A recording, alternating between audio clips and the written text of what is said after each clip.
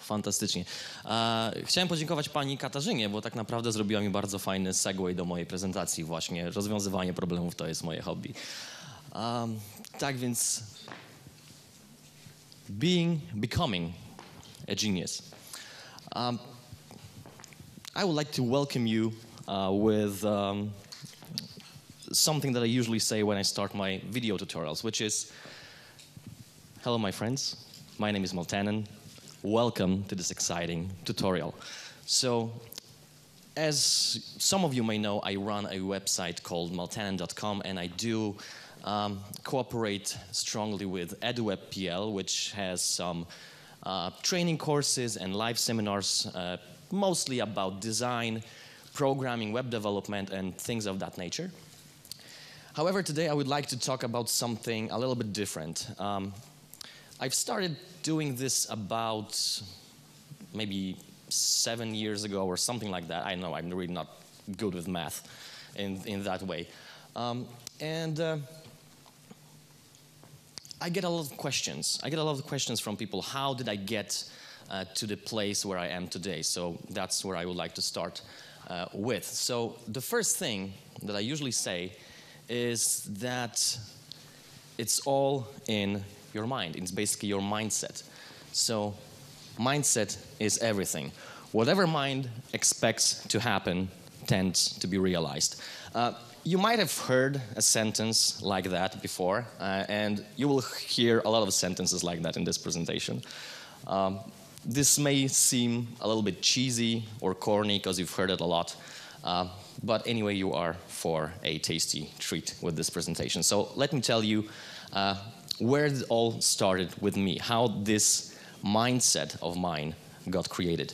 And it all started with my personal hero, Professor Grumpy. Anybody knows Professor Grumpy from the old cartoons? No? Really? No one? Okay. That doesn't really surprise me, because he's not really a hero figure in that sense. What do we dream about when we're kids? Usually about becoming someone like a fireman, policeman, a astronaut, or something of that nature. Hardly anyone dreams about becoming a chemist or a lawyer or something like that. I was in the other group. I was in that other group. I was dreaming about becoming an inventor, and that happened after watching this cartoon. So here we are. This is the cartoon, and we've got the orphanage, of course, very poor image. And on Christmas, kids woke up and they went to check out their gifts, and unfortunately every single thing that they got was basically broken, didn't work, fell apart, and so on and so forth. So they were crying and there was misery and everything. So Professor Grumpy, who was just happening, he just happened to walk across the orphanage. He heard the cries and everything. So he put his thinking cap on and he thought, what can I do to fix this? Okay, so of course he got the idea. He was sitting there for a couple of minutes and he got the idea, and he got into the back and just took everything he could find, like everyday objects, like plates and teapots and stuff like that, and he started to make these toys. And this is what actually brought me to the place that I am here right now, because after seeing this, I started to passionately look for connections, for things, between things that are seemingly unrelated to each other. And I started to connect dots and seeing how one thing relates to another. And this is a perfect example of that. I just was watching this cartoon over and over and over again. So connecting dots, seeing similarities is the key to this creative mindset. And honestly, if you take a look at this contraption that's seen here, if you look at it closely, you might think that it could actually work, right? So you see this stuff, and it was really inspiring for me. So of course the kids were brought to see their new gifts, and they were all having fun, and everybody was happy.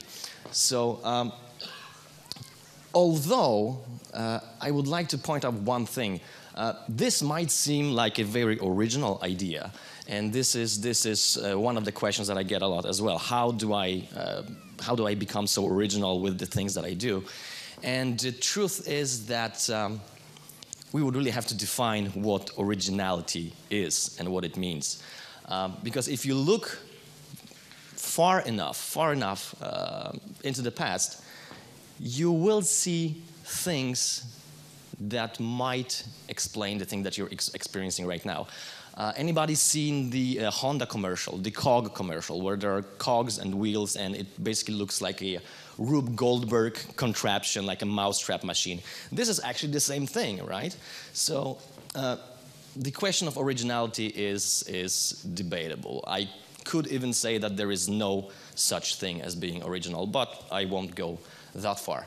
So what did that cartoon do to my mind? I was watching this when I was like this little, okay? I don't know, maybe 3, 4, something like that.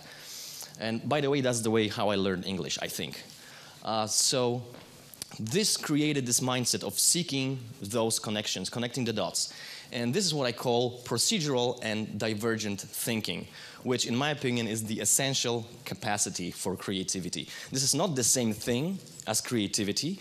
However, being able to see different solutions to the same problem, different ways to get to a particular solution from a particular place, is something that may in the end up as being defined as creative. So I'm going to show you a picture, and I'm going to ask you, what is this? This is an example that I do with my students online and on my live seminars. So anybody? Okay. The answer that I get a lot is obviously these are just 4 triangles, right? Okay, we can agree that these are just 4 triangles. Some people say that these might be actually 4 squares, but we don't see the rest of the square because the image is cropped, okay?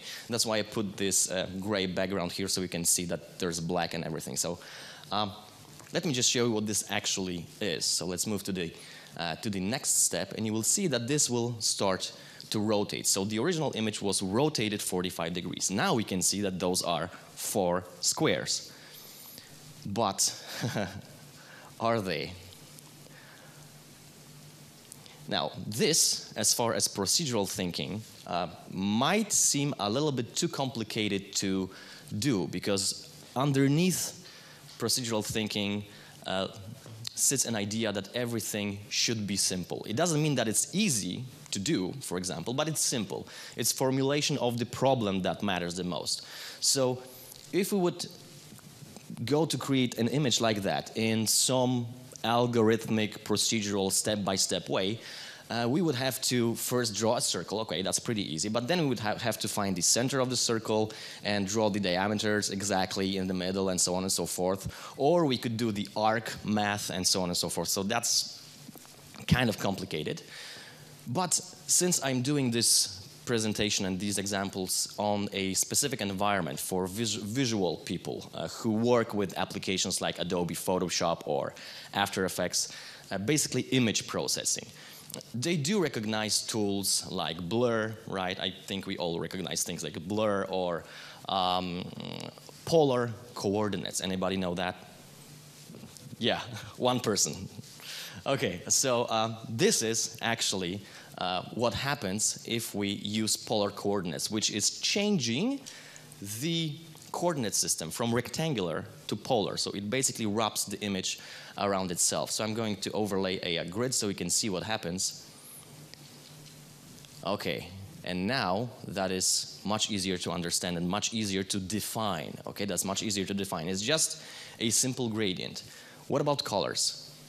We can sort of estimate, we can guess that those colors are equally spaced in the black to white spectrum, right? In the black to white gradient. And that's actually what it is. So if you look at this process in reverse, and this is what happens in my mind, by the way, all the time. You start with this and you end up with that image, okay? And that image was the result that I was trying to achieve. So what does it actually mean? How can we apply this? My question to you is, what those two images have in common? Doesn't seem like much, right? So let me just show you. We already know how to create the image on the left, okay? It's procedural image. We have a gradient that was wrapped around itself, and we divided the whole spectrum of colors into 4 compartments. So now when we have something like that, we can, for example, use it as data. This doesn't have to be an image. Those are data. Pixels are data. Everything is data. So we can apply functions to data. And the function that I'm applying here is a simple displacement or extrusion, okay? And right now I have something that looks like a staircase. But not really, because we've got only 4 steps. They're really high. It's really hard to walk up on something like that. So since this is procedural, let's just increase the number of compartments, right? And we're now having a procedural solution that is flexible, and we don't have to waste time redesigning it, for example, for a client that we're working with, be it for a creative agency or whatever it is. It doesn't apply to graphics, it applies to everything, and you can even apply it to your personal life as well. So, again, how did I get here?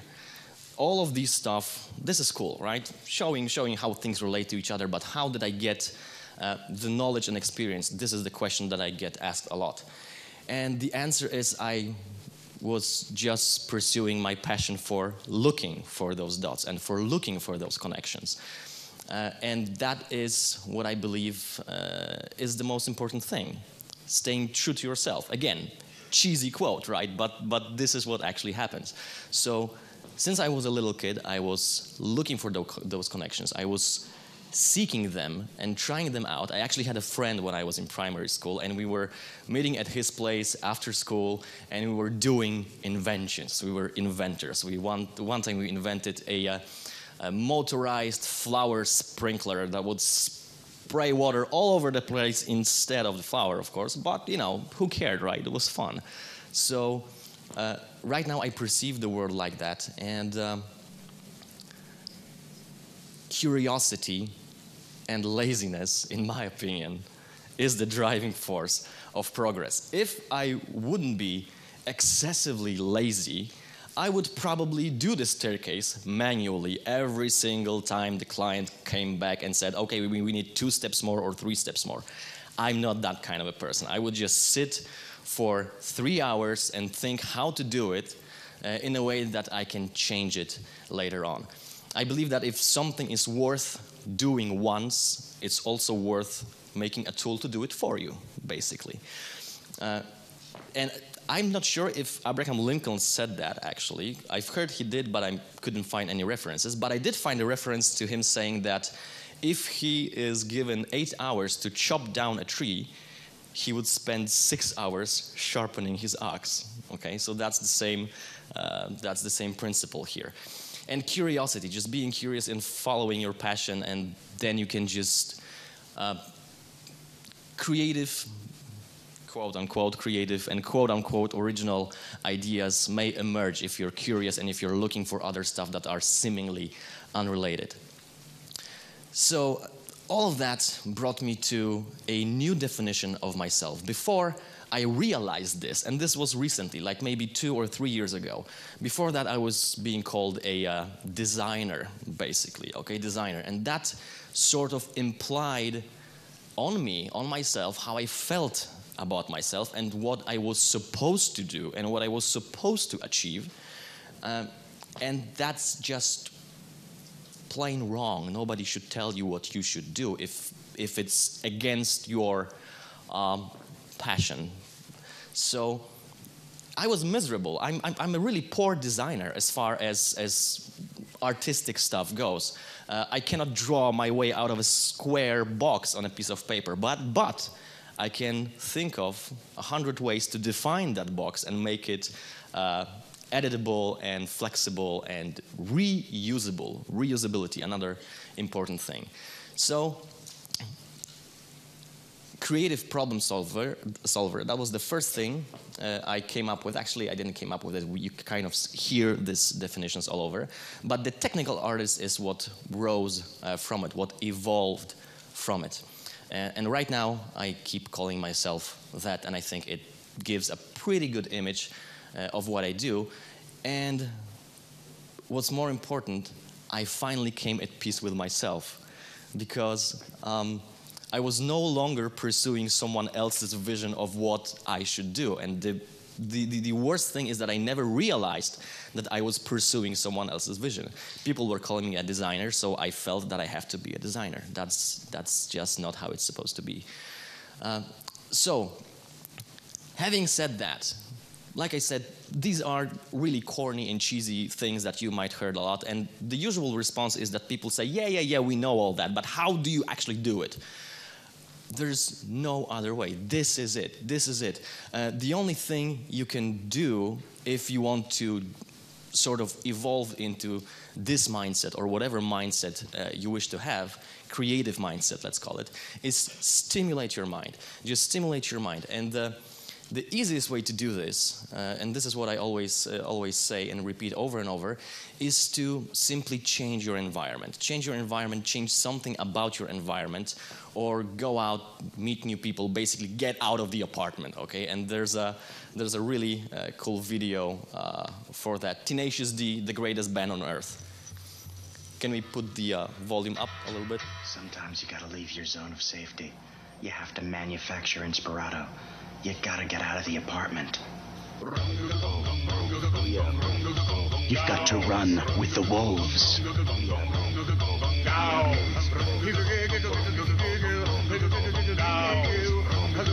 You've got to dive into the ocean and bite with the sharks. Or just treat yourself to a delicious hot fudge sundae with nuts.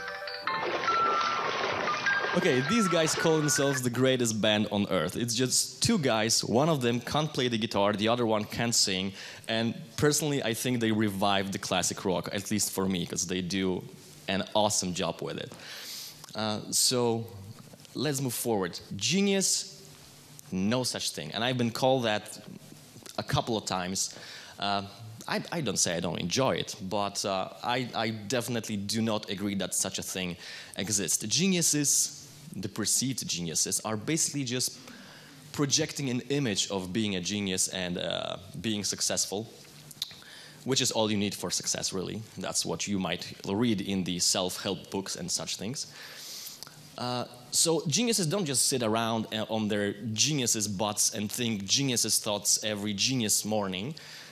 Every thought that they think comes easy for them. It's natural. And unless you share this with other people, you will never know if it actually has practical value. It has value for you, I'm sure, but if it has practical value.